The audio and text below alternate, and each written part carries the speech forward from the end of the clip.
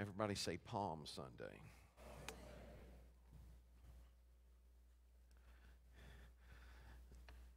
They hailed him as he rode in. They hollered, Hosanna, blessed is he that comes in the name of the Lord. They threw palm leaves and they threw their garments for him to ride in over the top. Everyone say profound faith that turned into fickle faith. Because a week later, these same people are crying out, crucify him, away with him. I want to know that my faith will stand the test of time. Amen? So if my faith is in me, I'm in trouble. If my faith is in you, I'm in trouble. You say, what do you mean you're in trouble? Well, how many of you have ever messed up? See, I'm in trouble. But if my faith is in him, he's a solid rock. Amen. Amen. So if you have your Bibles today, I want you to go with me to John chapter 20, starting with verse 1. John chapter 20, starting with verse 1. By the way, just as a reminder to everyone that the chosen that are meeting here Wednesday, that is for youth only. Adults are not allowed in that meeting unless Kat has asked you to come in and serve. We've just had some questions about that, and I just want to make sure because, well, Pastor, why are you doing that? Because teenagers won't open up if there's a bunch of adults around. So we want to give them the opportunity to be able to worship God. Okay? Now, John 20, starting with verse 1 and 2. Now, the first day of the week, Mary Magdalene went to the tomb early while it was still dark and saw that the stone had been taken away from the tomb. Then she ran and came to Simon Peter and to the other disciple whom Jesus loved and said to them, they have taken away the Lord out of the tomb, and we do not know where they have laid him. Let's pray together. Father, we thank you for your word that's life. We just ask you to speak to us today, God, through it. Help us, God, to be able to open our hearts to you and to respond with our lives in Jesus' name. Amen. Somebody say it with me. Amen. I want to speak to you for just a little while today on the napkin is folded. Would you say that with me? The napkin is folded. Everybody hold yours up. Don't do anything with it yet. Just hold it up. I started looking at this, and let's take a look at what happens. Mary goes to the tomb on the third day. She's going to not look for a resurrected Savior. She's going there to put warm oil on a cold body. She's going to bring incense and finish the job of the ritual of burial. And as she's going there, it's still dark outside. So love is driving her there. You know, nobody wants to hang out in a cemetery at night. She's going while it's still dark. But it had been dark for Mary ever since Friday. When she gets there, what she discovers is a stone rolled off of the tomb, and she looks down and the tomb's empty. I want to ask you a question. Why doesn't she start shouting, he's alive, he's alive, he's alive? She heard him say it. She was there when he told the disciples, you destroy this temple, and in 3 days, or when he told the Pharisees, you destroy this temple, in 3 days I'll raise it up. She heard him tell the disciples that the Son of Man is going to be betrayed into the hands of sinners, but on the third day he will rise. She had heard it over and over, so why didn't she get it? It's because of what she saw last. How many of you have ever seen anything that just had just kind of had such an impact on you? It just made a memory in your mind. You know what I'm talking about? She watched him suffer. She watched him go through a horrendous beating. I think sometimes what happens is we just read about Calvary, or we, years ago, I was on the evangelistic field for years, and I used to, every place I'd go, if I preach about Calvary, I'd always make this statement. This was before the Passion had ever been produced. And I always made the statement, I said, if Hollywood ever produces a movie that shows what Calvary was really like, it'll have to be rated R. I said, because it was a bloody mess. And then when the Passion came out, I got a phone call from a pastor, and he said, you're right. You're right. Do you understand what he went through that day? In a book that Lee Strobel wrote called The Case for Easter, he went and he interviewed he interviewed professionals in the field of the study of Roman crucifixion. And he talked about what took place there that day. He described something to them, or to Lee, that he said, man, made me just squirm in my chair.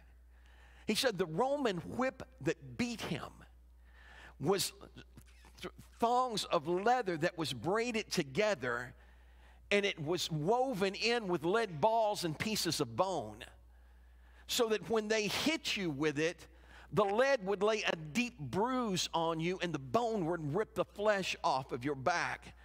They said it wasn't limited to just the back. They would beat the back, his back, they would beat the legs. And they said often people died from the beating before they ever got to Calvary. He said that during a study of this, they found that through examining people that had been crucified and been beaten, they found out that when they beat these people, oftentimes it exposed their spinal cord. In a book called The Anatomy of Calvary, they wrote and said that if you had shown a bright light at Jesus' chest after that beating, you could have seen the rays of that light shining through his back. When they beat him and ripped him, it tore the skeletal muscles, and that would end up producing ribbons of bloody flesh that would be just hanging and quivering.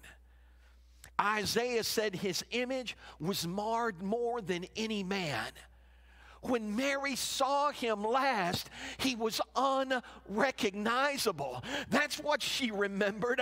That's what's embedded in her mind. She watched 7-inch spikes rip through his wrists. Said, Pastor, I thought it said hands. That in Jesus' day, the wrist was considered part of the hand. He had to carry a 75-pound beam on his back to Golgotha. Can you imagine being ripped open like that? Your spine exposed and trying to carry a beam? No wonder he fell under the load. No wonder they had to grab a man named Simon and have him finish carrying the cross. When they got him to the place called the skull, they took those spikes and put through his wrists. There's a nerve there called the median nerve. And just look, if it's not enough pain to have a spike go through your wrist, it crushed that nerve. You've got another nerve that's like it, and it's in your elbow. We call it the funny bone. When we hit it, how many of you have ever hit that? You just bump it. Yeah, and it ain't funny. I thought, why do they call that the funny bone? Man, you just barely bump that, and you've got pain going through you. Imagine that same type of pain if that nerve is not bumped, but it's in a pair of vice grips being twisted and torn. That's what he was experiencing. They hoisted him up, and when they hoisted him up to fasten him to that vertical beam, it is pulling his arms apart. The whole weight of his body is on those wrists. They said it stretched his arms immediately about 6 inches. It dislocated his shoulders. That's why in the psalmist he makes the statement, and he said, my body is out of joint. She saw that. it's seared in her mind. A spear piercing his side. Him crying out, "It is finished," and dropping his head. That's why she's not thinking about a resurrection, because she saw an excruciating death. Do you understand that Calvary, crucifixion, was such a horrendous, painful event that they had to create a word to describe it? The word is excruciating. It literally means out of the cross. The pain was so tremendous. They didn't have a word, so they called it excruciating. That's why when she looks in and it's empty, the first thing that hits her mind isn't that he's alive, it's somebody stole his body. She's so broken and shaken that she runs to Peter and John to where they're at, and she runs in and she says, "They've taken away the Lord's body, and I don't know where they've laid him." And when Peter and John hear that, all of a sudden, look at these two together. The disciple that Jesus loved with the disciple that denied he existed, denied he had been with him. Is that not weird? Is that not strange? No, it's really not when you think about it. When Peter last saw Jesus, it was when he was denying him for the third time. And he ran away and cried. He never had the opportunity to say, "I'm sorry." He never got the chance to go back and say, "Please forgive me." What do you think it was like for him to lay his head on a pillow at night and try and find sleep? There was none. And if he couldn't be with Jesus, at least he wanted to be with the one that he loved, so he's with John. And John is trying to assure Peter, he hasn't forgotten you. When he finds out that he's gone, that someone's taken his body, he takes off, and they both take off running to that tomb. As they run toward the tomb, John outruns Peter. I don't know if he's a better athlete or if the love that he has for God is just pushing him forward. But when he gets there, he stops because it seems like his heart would break to go in. This is as far as I can go. And he stooped down and he looked in and he saw the linen clothes. But when Peter got there, Peter's mind must be thinking, "I failed him in life. I'm not going to fail him in death." And he boldly breaks into that tomb. Where are they? I'll take on the whole Roman army right now. They're not going to do this. I promise you, I'm not going to fail you again. And when he bursts into that tomb, he sees those linen clothes lying. And then there's something that is said in John that always stuck with me. Look at this. This is in the 20th chapter, starting with verse 6. "Then cometh Simon Peter, following him, went into the sepulchre, and seeth the linen clothes lie, and the napkin that was about his head, not lying with the linen clothes, but wrapped together in a place by itself. Then went in also that other disciple which came first to the sepulchre, and saw and believed." That always puzzled me. I could never figure that out. Why is John so meticulous in his description of the napkin? He doesn't say, "Well, yeah, we went in and there were the linen clothes there, or the grave clothes there. Yeah, they were there." He makes sure that he lets us know that not only is the napkin not with them, but the napkin is folded. Who cares if it's folded? The napkin is folded and it's laid in a place by itself. That scripture puzzled me for years. I searched commentaries, I searched history, trying to find something about what is going on in that scene. There's got to be something to that. Why is John pointing that out? And a little over 30 years ago, I was taking a tour, and it was a Jewish man that was leading it. And he began to describe something to me about a tradition that was in his family. And he said for as long as he could remember, and as long as his mother and grandmother could remember, as far back as they could remember, this tradition existed among them. And it concerned a napkin. He said when we went to someone's home to eat a meal, no matter what they served us, if we had enjoyed being in their presence, even it didn't matter if it was fried chicken or if it was spaghetti, he said we wouldn't use the napkin to wipe our mouth. We get up if we had to and go to the restroom and wash our hands and wash our face, but we would not use the napkin. I'm thinking, why? He said, because what we would do, he said, we would take that napkin and we would fold it. And then we would take it, fold it, and lay it in a place by itself on the table. And I thought, man, that seems like an odd tradition unless you start thinking about other countries' traditions. I mean, if you're in China and you don't belch after a meal, you're considered rude. Here, if you belch after a meal, that erases all doubt that you're rude. Right? But not there.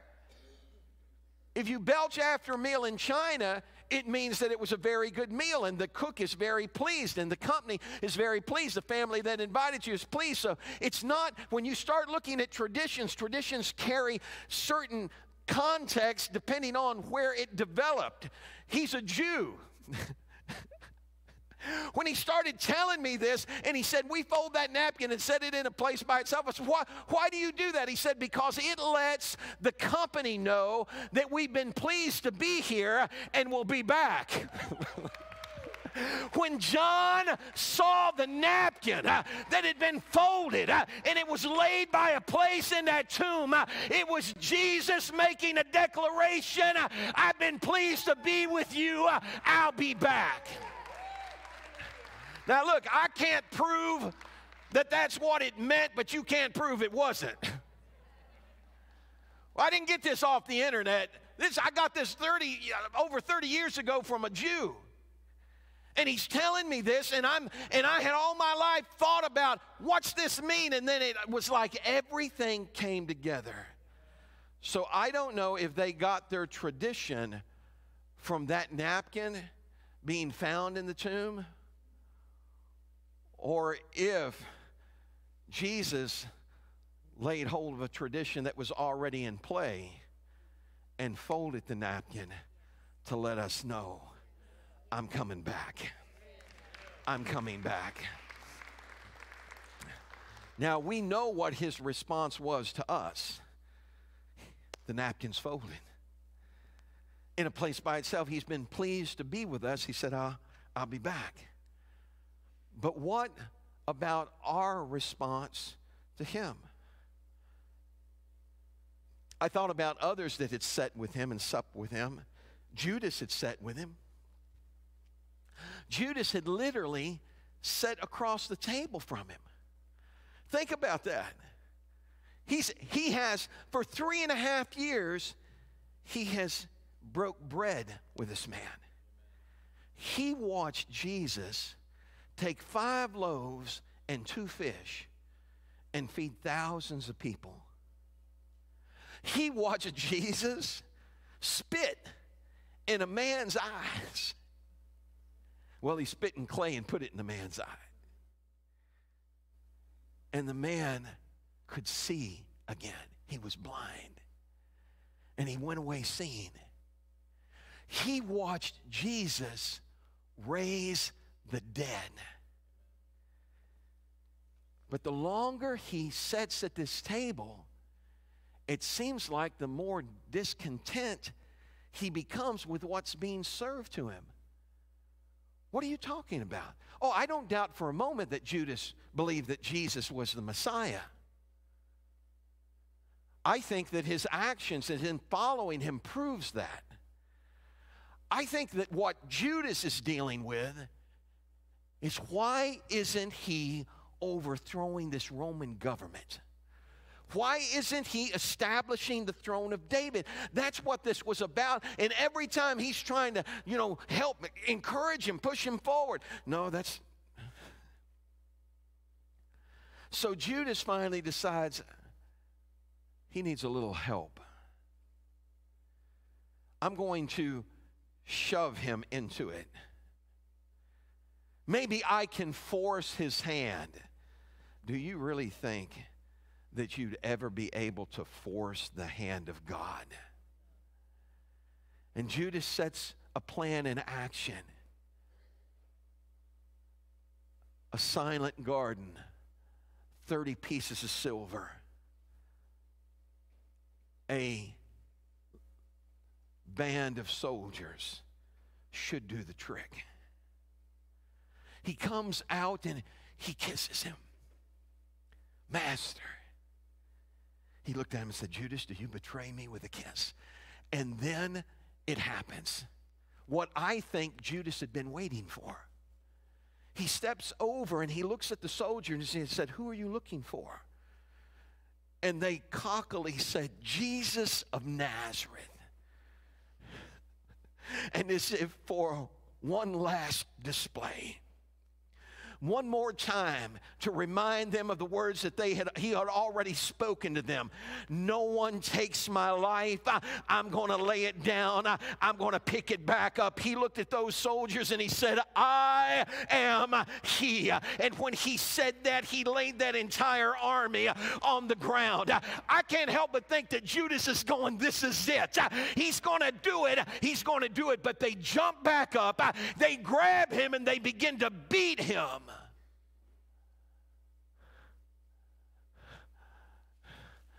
And Judas takes the napkin. This isn't what was supposed to happen. He was supposed to take control. Why doesn't he do it? And he throws the silver back at the feet of the priest. But he couldn't undo what he already did. And he went out and he hung himself. I'm not sitting at this table again. Everyone has to make the choice. Everyone has to decide for themselves.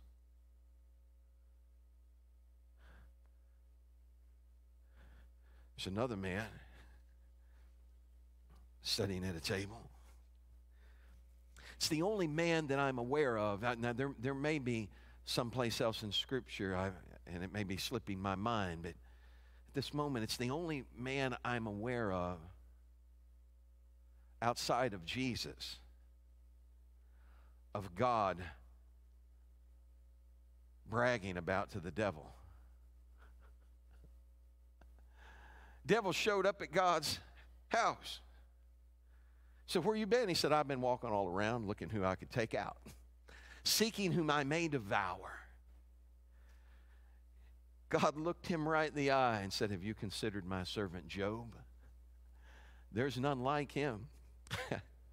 He pushes away evil. He loves me. And the devil man winces and well, yeah, but you got a hedge around him. I can't get to him. Lift that hedge. Let me touch him. Let me get to him. And I'll show you, he'll curse you to your face. God doesn't believe it. I don't think Job's love for me is wrapped up in stuff. So he lifts the hedge high enough or low enough. He pulls it back and allows him. He said, you can touch his stuff, but you can't touch him. Job went from being a Wall Street tycoon to busted. There's some other folks that happened to back in 1929. Any of you remember that? Stock market crashed and men started jumping out of windows because they said, all I have is gone. Oh my goodness. If all you have is wrapped up in a stock market, you don't have much. If all you have is measured in a bank account, you don't have much. Job had something inside of him that money could not buy, and he makes it a statement. His wife comes up lovingly, wrapping her arms around him, saying, why don't you curse God and die? Why don't you just get this over with, man? Look at this. We're busted. We ain't got nothing. I can't shop at the big stores anymore. He looked at her and said, you're talking foolish. You speak like a foolish woman. He said, the Lord gives and the Lord takes away. Blessed be the name of the Lord. I'm not walking off. I'm not giving up.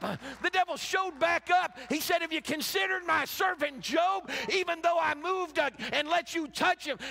He said, skin for skin. A man will give everything for his own flesh. Let me touch his flesh, and he'll curse you to your face. He said, you can touch his flesh, but you can't take him out. Job gets covered with boils, pain, suffering. He scraped himself.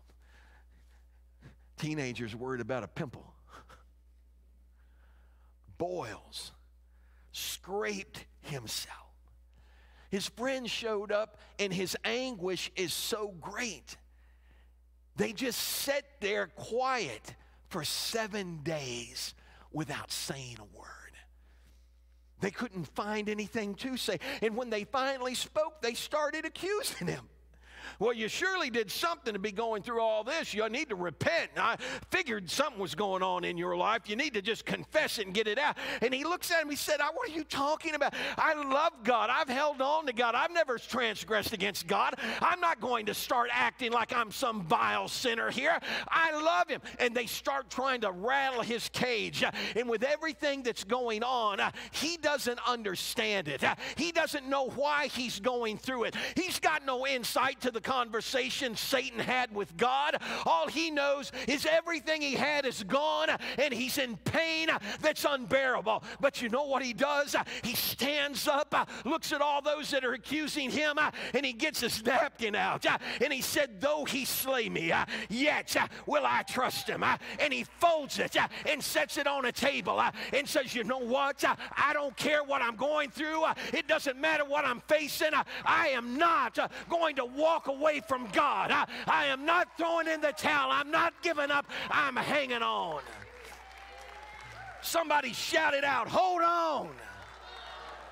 Don't give up on the brink of a breakthrough. When God saw that response, I know I don't have scripture for this, but God gave me an imagination for something. I see God grabbing the devil by the nape of the neck and saying, see everything you did to him? And he wouldn't curse me. And now I'm getting ready to bless him like you ain't never seen before. He gives him 7 times more than he ever had. And when he finally showed up, how many of you have ever wanted an answer from God? Wanted an answer, and we felt like we had the answer. As a matter of fact, instead of waiting for the answer from God, we start giving him the answer.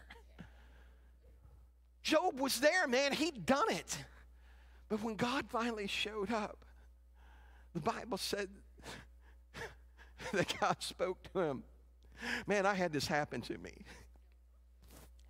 I was going in, I was getting ready to get married. I needed a job bad because you can't get married without a job. Thank God I got an amen back there somewhere. And I'm getting ready to get married. I'm going in for this job, and I'm confident, man. I've prayed. I'm confident. I go in there, and I said, you hire me, and you won't be disappointed. I said it, folks. I'm just telling you. I was confident. Said, they were looking at me for accounting. You hire me, you won't be disappointed. He said, okay, I got your application. They called me the next day. They said, hey, said it's the name of the company. I walked in there, praise God. Is this Mr. McNeely? Yes, it is. We're calling to let you know that you didn't get the job. We hired someone with better qualifications than you. I ain't never got a call from somebody to let me know I didn't get the job, to let me know somebody better showed up. I went in the back bedroom, fell on the bed. There's a pillow on that bed. Man, I was upset. God, how can you do this? And I grabbed that pillow and squeezed it real hard. I didn't know there was a baby bottle in that pillow full of oatmeal. When I squeezed it, that oatmeal shot me in the face, man. I'm digging oatmeal out of my eye, and I'm really. There's a Bible there, and I grabbed that Bible up, and I'm telling you the truth. I'm confessing my fault right now. I grabbed that Bible, and I said, God, you said in your word there's encouragement, and I need it now, and I whipped it open. And man, it fell open to Job. No. It fell open to Job, where all of a sudden God spoke to Job and said, gird yourself up now like a man. I will demand of you, and you answer me. Where were you at when I spoke this world into existence? Can you make the waves stop where they're at? Can you serve Leviathan up to your friends? When I got done reading that, I had the same answer Job did. I abhorred myself and repented in dust and ashes, because I uttered things that were too marvelous for me to understand. I dropped down on my knees and I said, God, I'm sorry. I'm going to serve you no matter what. I love you. You're a good God. I quit blaming God and started thanking God. I quit blaming him and started praising him. And God is my witness. I think it was the next day I got a call back from that company, and I thought, man, what are they doing? Calling to rub it in. And they called me back, and they said, hey, we want you to come to work for us as a shipping and receiving clerk. Within 3 weeks, I believe it was 3 or 4 weeks of being there, they made me supervisor.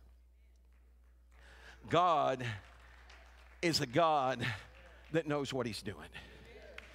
He knows what he's doing. Now, the question is, what about your napkin? Hold it up if you got it. What are you going to do with your napkin? Well, Pastor, you just don't know what I've had put on my plate. Well, you hadn't taken a look at mine lately either, have you? What are you getting at? I want you to hear me. It's not like what was on Jesus' plate was tasty. Jesus is in the garden, and he prays this prayer. Lord, let this cup pass from. I don't want to eat what's on my plate. I don't like what I've been served up here. Let it pass from me. How many of us have ever done that? You know what I'm talking about in real life, man. I was a kid. My dad had green peas on my plate. I wasn't touching them. He said, you're not leaving the table until you eat your green peas. I started to contemplate the rest of my life at a kitchen table. I thought, man, I'm not touching. I tried to talk brothers and sisters into. I said, it wouldn't be that hard if we all participated. They said, I ate mine, you eat yours. Of all things, it had to be on Halloween. He said, no trick-or-treating until you eat those peas.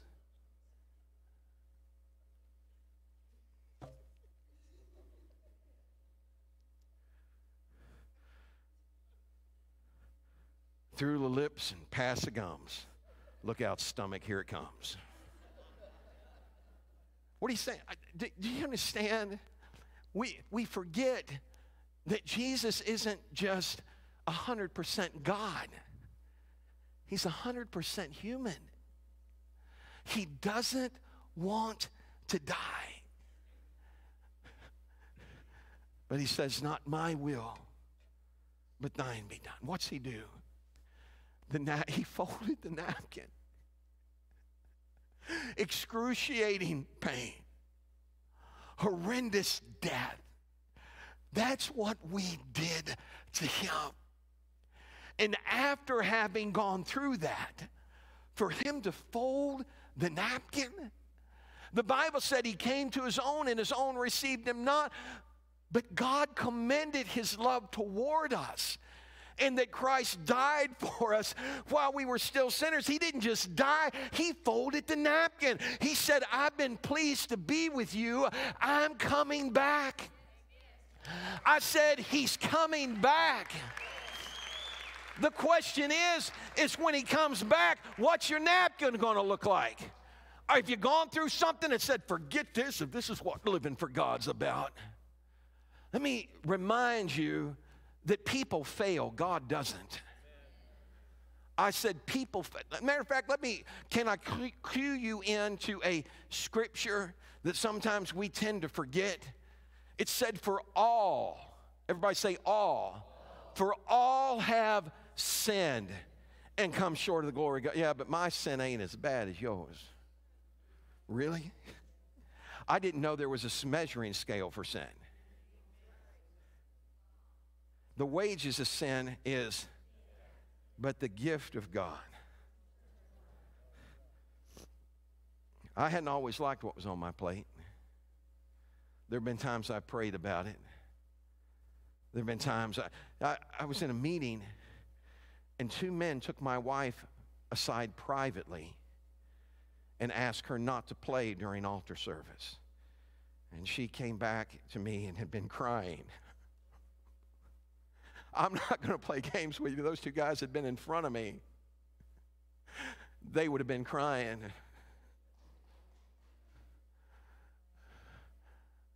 I hadn't grown wings, folks. But I had to preach that night. God knows how to set you up, doesn't he? I rode up there in a bus with those people. If I'd have had a car, I would have packed it and left. I didn't have a car. Debbie's trying to tell me, it's okay. You know, man, I go into another room and I fall across the bed. I don't like what's just been put on my plate. Every time the Spirit of God would try and move, these folks would try and shut it down. And I said, God, I need some help. I don't like what I see here, but I won't run. Please, God, help me. That night when we got into service, the choir got up and started to sing. All of a sudden, the presence of God started to fall. The leadership stood up and shut them off. When that happened, I'd been sitting in a pew. Debbie will testify to this. When he did that, I went like this, and Debbie grabbed my leg, trying to hold me back. This wasn't me anymore. I got what I needed from God. She tried to hold me back. The guy saw me coming, and he immediately said, we're just going to bring the evangelist up right now, because he knew I was coming whether he's ready or not. I got up to the front of that place, and I stood up, and I said, you all know what you felt just a moment ago, and I said, you shut it down. I said, I want the choir to stand up right where you're at, in the pew where you're at. I said, don't come up here. I said, I want you to start singing that song again. And all of a sudden, they started singing that song. I felt the power of God start to come down. I started ministering. When I opened, look, I was doing this with my eyes closed. I didn't want to see what was going on. When I opened my eyes, the altar was packed, and it stayed packed till about 1:30 or 2 o'clock that morning. I'm telling you that God is a God that knows what he's doing. Everything on the plate isn't always easy to swallow. But he promised, I'll never leave you or forsake you. I'll go with you to the end of the world. He already threw it away. So that's what I know.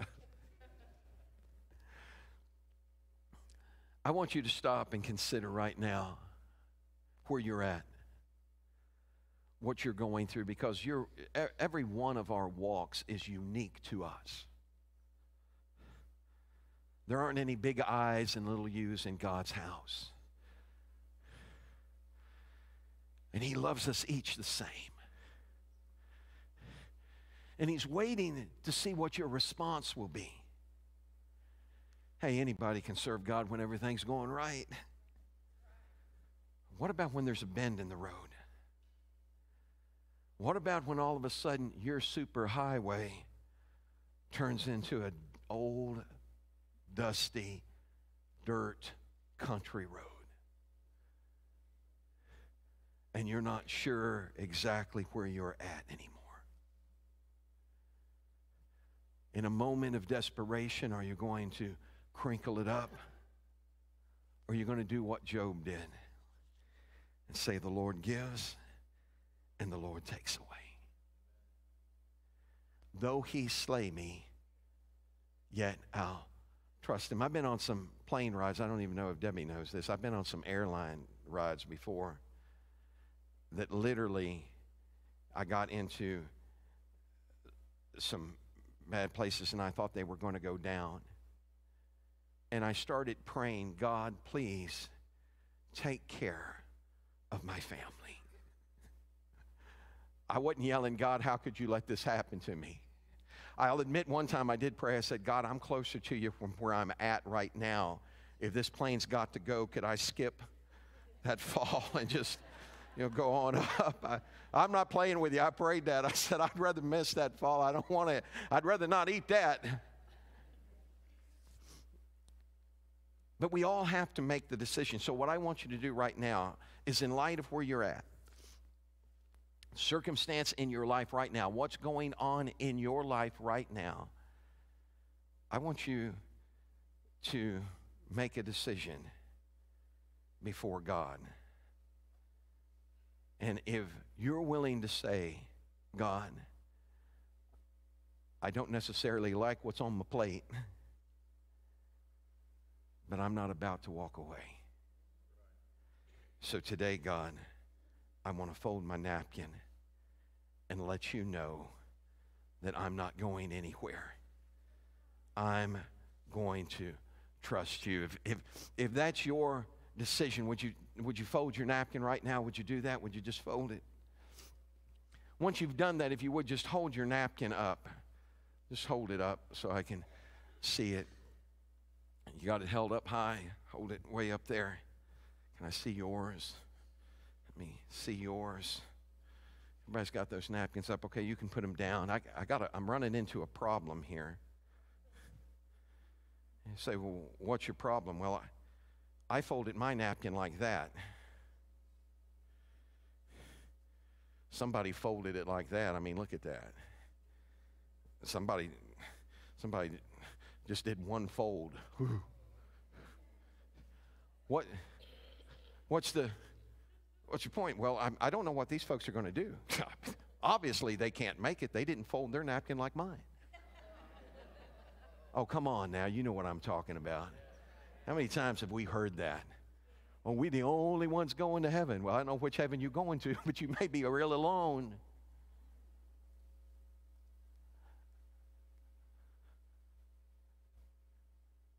We're not folding our napkins for men. We're folding them for God.